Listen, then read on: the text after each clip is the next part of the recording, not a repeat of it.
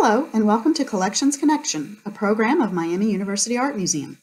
I'm Laura Stewart, Collections Manager Registrar, and it's my pleasure to share with you a work of art from the permanent collection, virtually. Perhaps best known for his historical images from the 1960s, including many scenes and events from the Civil Rights Movement, photojournalist Steve Schapiro has documented U.S. culture and counterculture for decades. Influenced by the renowned artist Henri Cartier-Bresson, Schapiro's work has appeared in numerous books and magazines, including Life, Newsweek, and Time, among others. In this image, taken in 1963 when, on assignment for life, Schapiro followed the esteemed literary figure and civil rights activist James Baldwin to the South during Freedom Summer. Schapiro's photographs document the height of the movement and illustrate a 2017 publication of Baldwin's watershed 1963 essays on race relations in America, The Fire Next Time.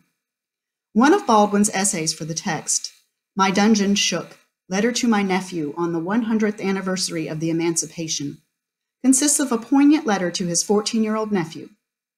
Schapiro took several photographs of Baldwin walking in Harlem with one of his nephews, otherwise unidentified, in 1963, including this one, where Baldwin's affection for the youth is clear as the two stand outside the National Memorial Bookstore, a business whose storefront sign identifies its dedication to the progress of the colored race in America.